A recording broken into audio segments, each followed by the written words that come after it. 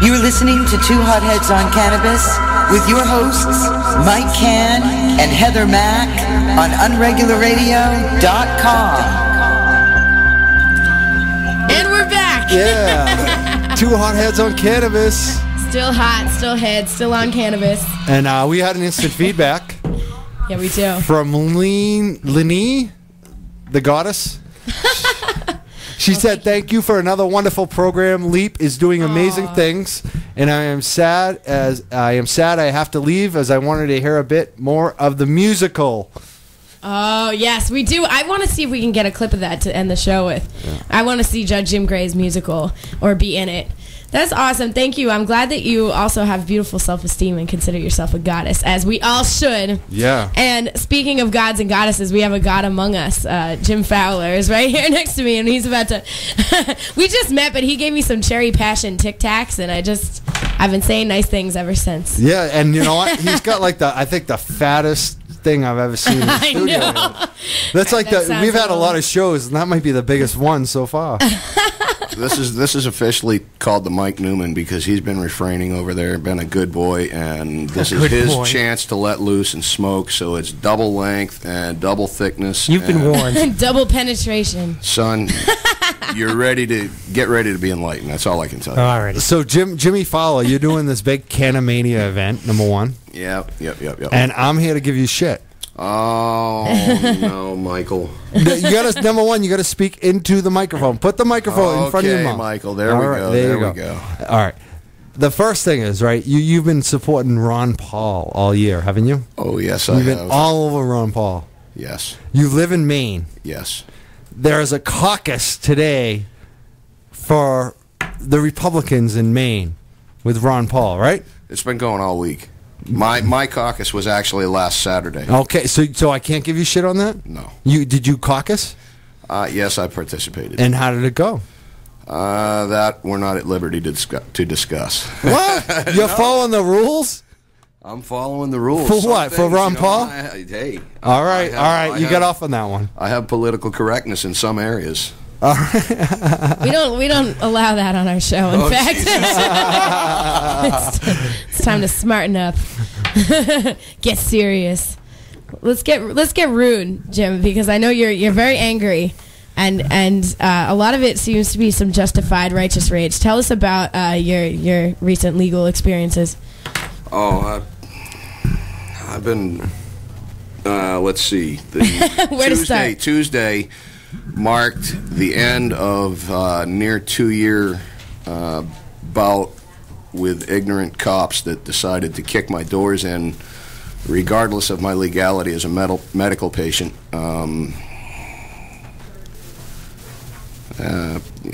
It ended finally. What happened this week, right? Yeah, last Tuesday. What happened is on the 7th, I think it was.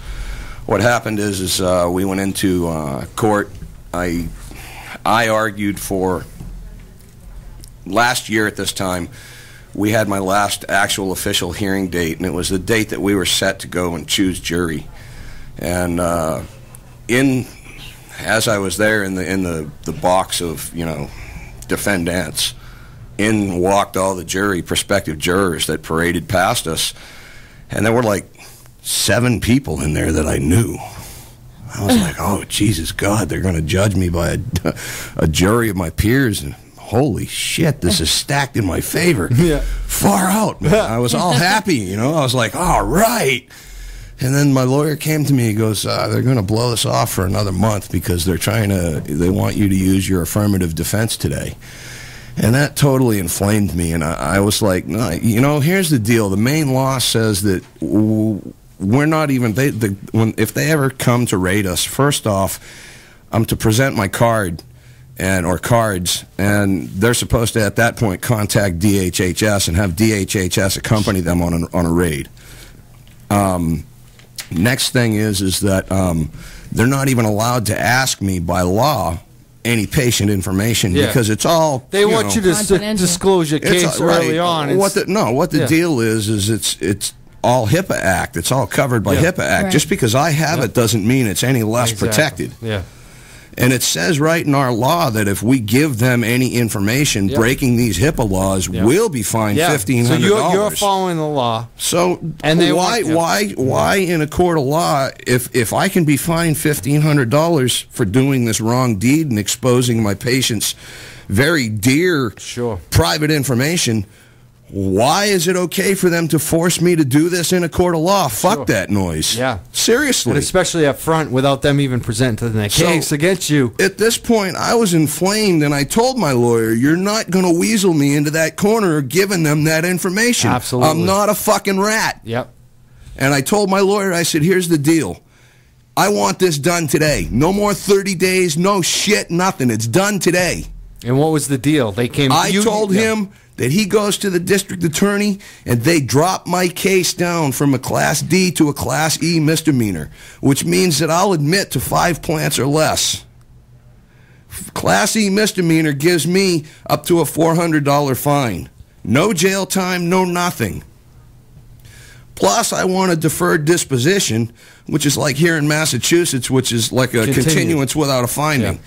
But only at the end, you have up there, you have a mandatory court hearing at the end where they actually expunge it from your record, so it's no longer there. That's cool. Okay, in Massachusetts, you have to schedule that court hearing separately. It's so much money. It costs a lawyer. It costs you big time to hire the greaseball lawyer to take it off your record. In Mass, you got to pay off a Democrat hack to actually get it. Or a judge. Yeah, the lawyers are the greaseballs of the world. Oh yeah, it's not the judges; it's the lawyers. So you and I know the big thing for them is that they came back with basically the deal, but they wanted you to go on probation and drug testing. Oh yeah, they wanted me to basically be like on probation. They wanted me to do scheduled monthly urinalysis, and they wanted me to waive my Fourth Amendment rights for them to come into my house at any given time. And you're a medical patient. Yeah, and I'm legal for this shit. I was like, what are you, fucking nuts?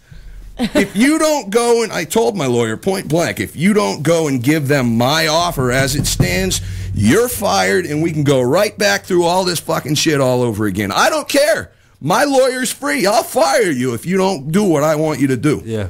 Oh, no, James, there's no need for that. All right, now we're talking business. All right, So now it's expunged. Yeah, so anyhow, this Tuesday it was expunged. Yeah, they set the date. They agreed. The judge made them agree. Now this is funny.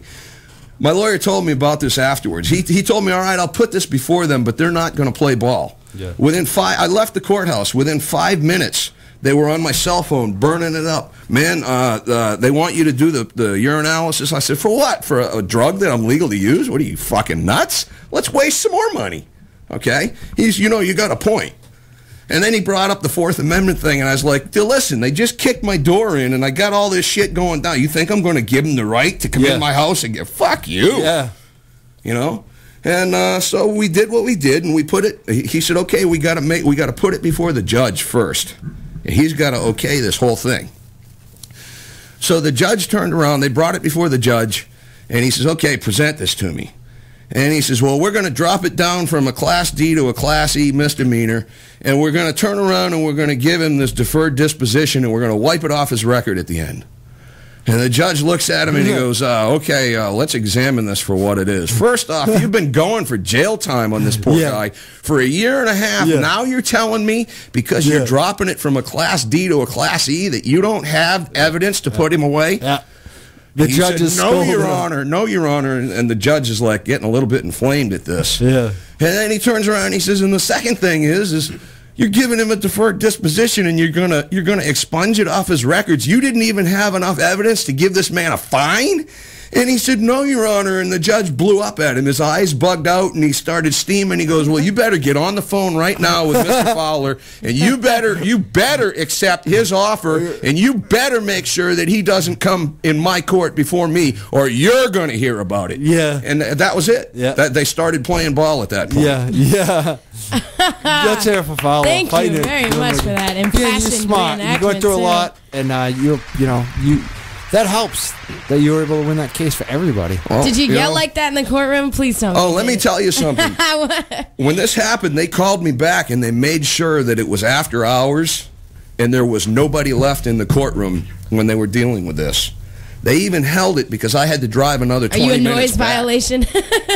No, I tell it like it is. Exactly. Okay, the judge broke a law and I pointed it out to him. I don't give a shit. Absolutely He not. pulls his pants on the same way I do. Okay, he still wipes his ass. Anyway, I don't know. Did judge? No. yeah, they got bidets. Yeah. Bidets. Bidets or whatever you want to call them. Yeah, there you go. Bidets. That's the word of the day. That's the word of the Anyway, day. so what the deal is here is, you know, it is what it is. I get up there in the final thing here. In the after hours thing, they put what they were going to do. They presented it to the judge, and you know, I told my lawyer, I said, I want final say so that I can voice my opinion on this whole thing. And he said, okay, fine. So I get up there, and he says, my client wants to speak, Your Honor. And I get up there, and the very first thing that I said was, I reaffirmed, I said, I want you to know that I didn't do this because I'm guilty of a crime. I did this because I feel that it's wrong that you should have to force me to give patient information that's protected. I don't care. I have a right to defend I have a responsibility, not a right, I have a responsibility to defend my patient's personal information. And I don't feel that it's right and prudent that you should make me display this in a court of law. It's wrong. And then I turned around and I read him the Riot Act for not allowing me my Fourth Amendment due process of a Franks hearing to put the cop on the stand and prove that he lied. We had the evidence in their own audio tapes that they submitted for evidence. He didn't let me. He totally covered up that aspect that the cop was a lying little prick. Oh yeah. You know, and he had zero evidence whatsoever. No, he can't put the cop on the stand and prove that he's crooked. I know about that. You know, so they did that. I read him the Riot Act because we looked at the photos. Yeah. That related because we had posted some of your photos. Yeah, you posted my script, and we looked it up 6 months before and they there was kicked no my way the door cop in. could have seen the grow photos without seeing the medical marijuana prescription. Right. No. And the license. Well, not only that, they had a picture of me and they had a picture of my cat, and the third picture in the group of pictures was my script. Yeah. You know, you can't look at two and not see the third one. And then the other two places it What was you should listed. have done is had a picture of you holding the cat in one hand.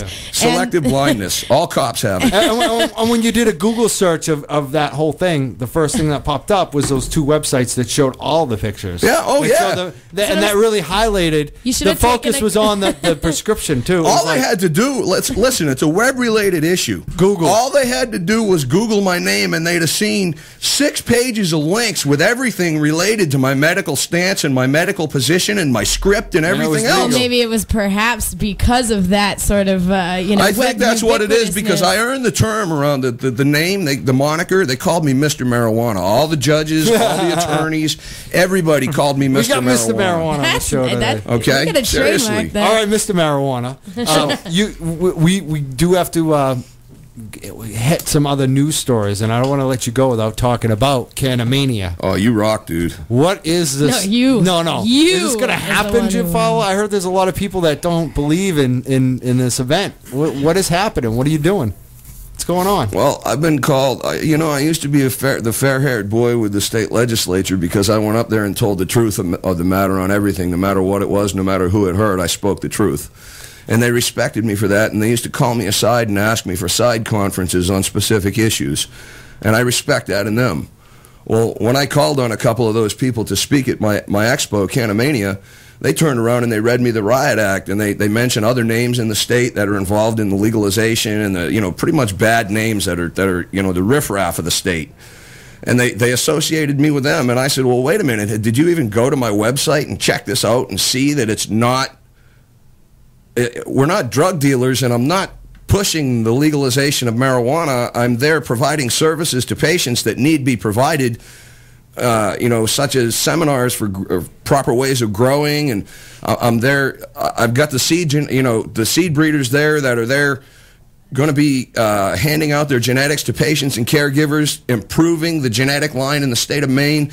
How can I be damned for trying to improve what we have? They need to open this and welcome it with open arms instead of sitting back and saying, You're the devil spawn. So a lot of these people, and a lot of these state reps, are you talking about like political people? Yeah, state representatives. And they don't like legalization, but they're cool with medical as long as it's hush hush. And I was told point blank they want to keep it small. Yeah. Well, you can't allow the medical marijuana and not allow us the tools that we need to do the fucking trade. To grow, yeah.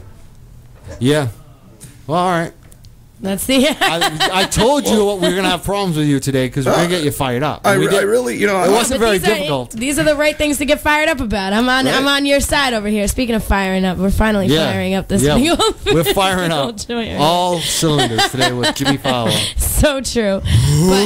But I'm glad that you're angry, and you're angry for the right reasons, and trying to do a big event. Now, unfortunately, I wouldn't be able to come because I'm not a medical user, but... You don't have to be. General public's allowed. Oh, well, there we go. It's a total 420 event, total 420 on all sides. And once well, who says I could be a medical user in about a year? What's the date again? April 14th and 15th at the Augusta Civic Center in Augusta, Maine. Wow. And you can check out our website at www.mainexpo.com. It's going to be pretty good. We got Pony Boy and Los Marijuanos coming from out west. You rock, boys.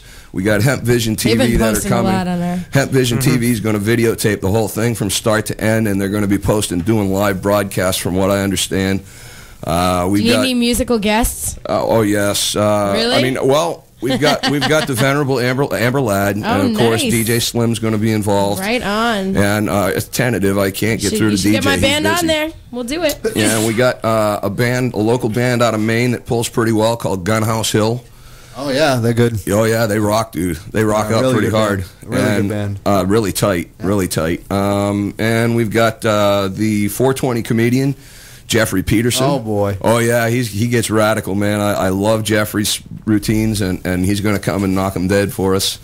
What about the two hotheads on Cannabis? Why aren't we getting? Yeah, can we get top billing on this event? Let's get. We need some money. You guys want to come up? You guys want to come up? We'll. What day is it? For us, it's not free though. We have to cover our costs because we're too poor to cover it ourselves. Seriously, we've got. There's a big cost for us. We've got Grassroots Radio. Sorry, guys. We got Grassroots Radio as their sponsors. It's not a huge cost, though, Jimmy.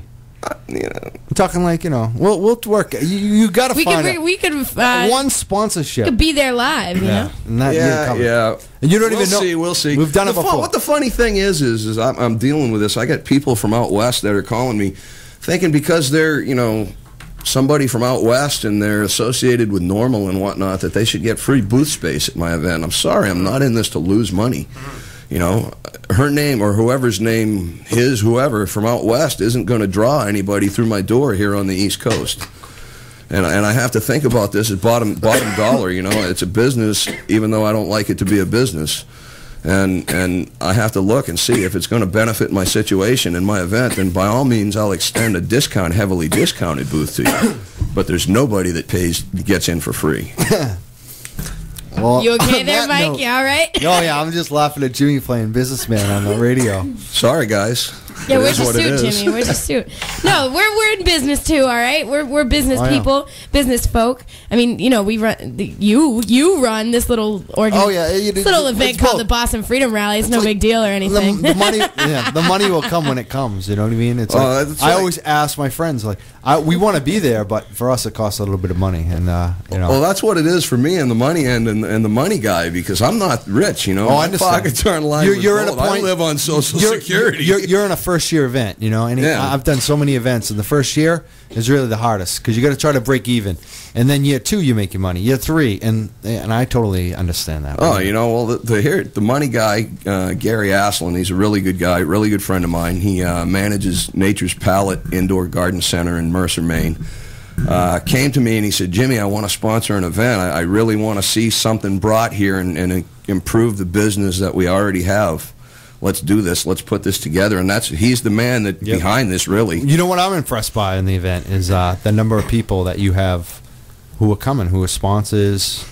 There's a lot of names a lot of logos on that banner. Well, let me tell you what it is that the East Coast is prime territory. It's overdue for this type of an event.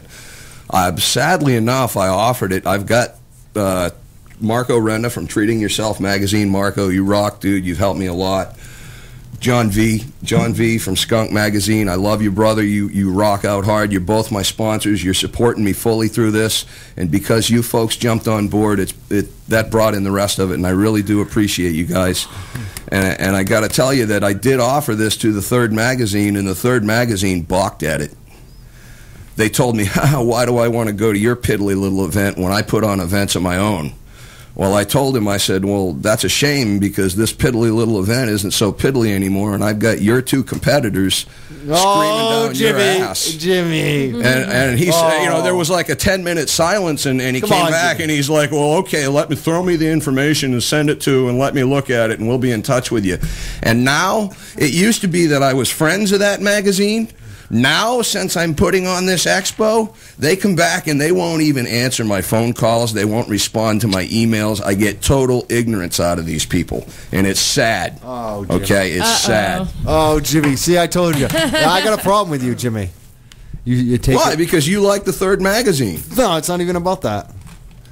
Why? Because you're taking shit too personally.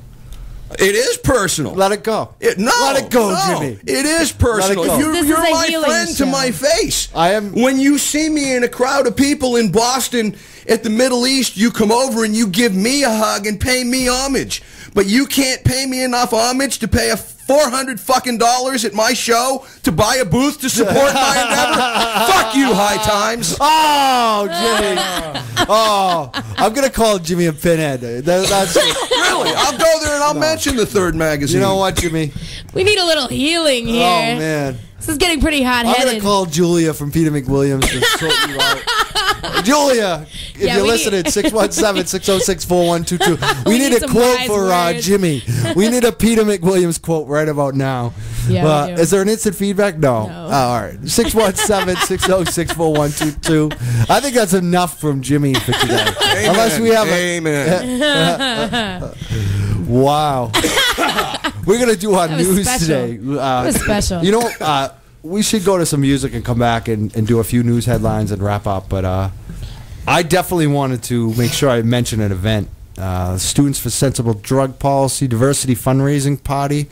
It's Saturday, February 25th in Medford. It's Shaleen Title on Facebook that's holding that. She works for Law Enforcement Against Prohibition.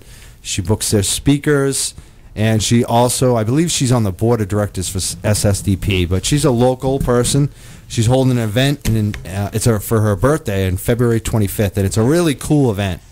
I want to try to go to it. It's a Saturday night, I believe it is, and I just want to make sure I highlighted that today. Fantastic. Yeah, and that will be on the Facebook page too. Yeah, and if you guys also, if anyone has events that they want to suggest that, you guys can obviously post it up. We've seen lots of the Canamania posts up there, and other folks that you mentioned as well. There's another event too going on. Is it tomorrow night? I forgot to mention. Oh, keep it going. Yeah. Keep it going. A normal event.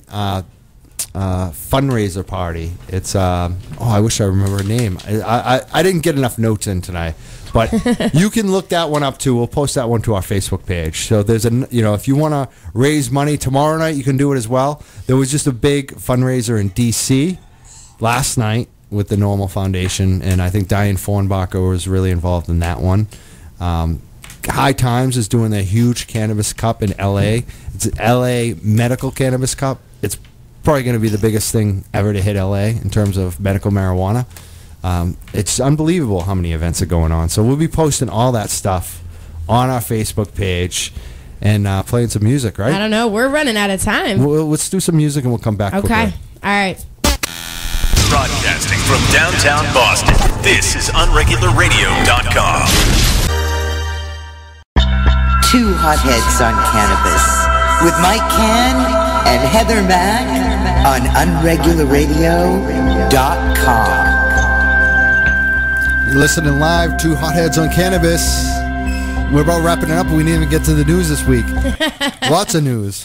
Why don't we get to it? Yeah, I wanted to mention quickly that the big medical announcement for Massachusetts, we've been talking a lot about medical marijuana, and it looks like we're even closer to that goal. It was officially released that it's going to be on the ballot, and I saw some interesting articles about it. I saw one in in a Latino like newspaper. It wasn't El Mundo, it was another one. Yeah. But like it was like it had the whole article about what you would think would be about the medical marijuana initiative, but turned out to be all about Peter Lewis and the fact that he is the main funder.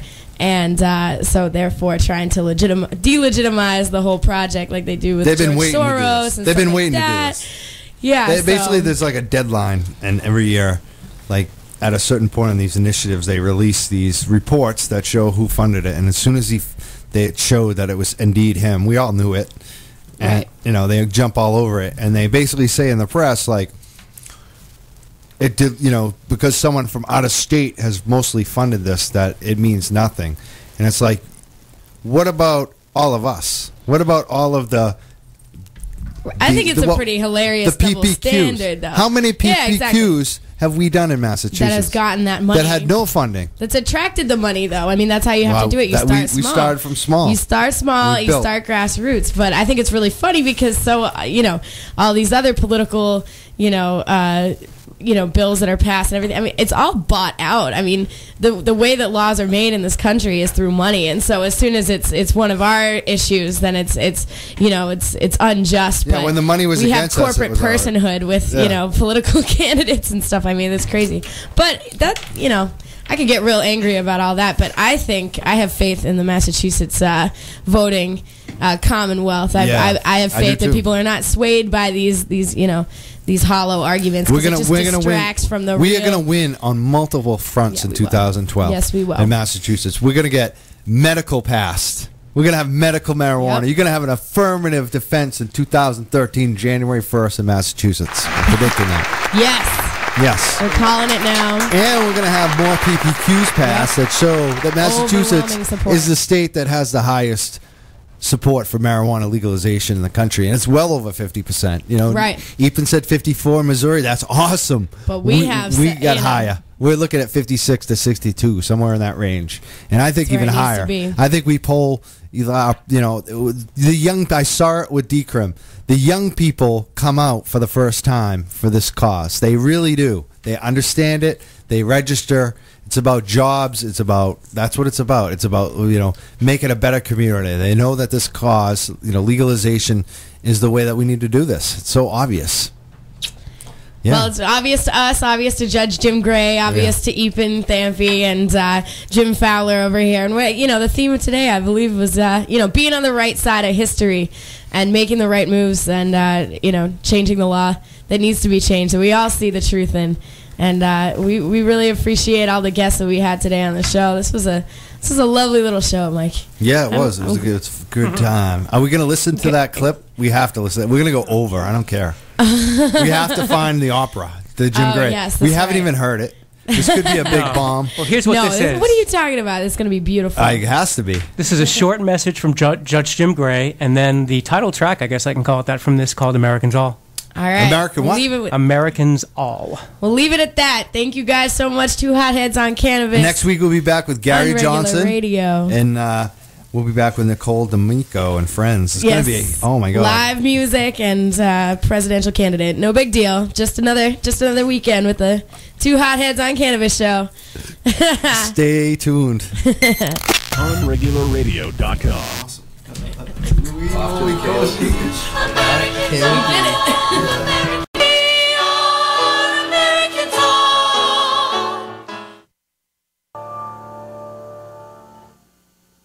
Song every day exemplifies the feeling that I think we all have in school at one time or another. We feel lonely. My parents say it's just the age, so don't feel alone. Well, every parent has said that, and it never works. So kids need to see that they're not alone on that all children, all students, all people feel alone sometimes. You got to have style. Well, the style isn't just the flash. It isn't just the clothes you wear. The style is inside. So that was something that I'm trying to get across to people. You want to stay in school. We have such a high, ridiculously high dropout rate in our schools today, and it's unnecessary. The kids are making a decision whether they know it or not. And we're trying to provide information to them, like you saw in that one discourse, where how much more money you make if you just get a high school education and diploma, and then you double that by going to college. These are things that our kids don't realize, and they're making a big mistake by dropping out of school. So that's another lesson that I have learned in juvenile court that I'm trying to pass along in a fun way, in a humorous, fun, engaging way, and then let them sing their songs too.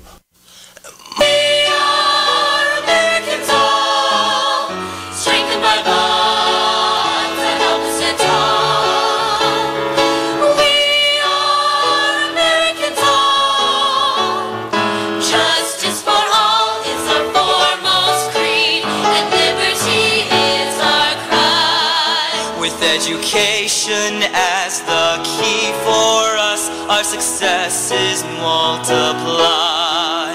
Opportunity is here, dreams can be realized. Equality is coming true. This life is real, it's not idealized. So salute red, white, and blue. Americans all, Americans all. We are Americans all. Strengthened by bonds that help us stand tall. We are Americans all. Americans all, Americans all. We are Americans all. Strengthened by bonds that help us stand tall. We are Americans all. UnregularRadio.com. UnregularRadio.com. A 24/7 online stream of everything Regular Radio doesn't offer. Also without that wagging finger of corporate or Big Brother, this is Radio Unleashed. UnregularRadio.com.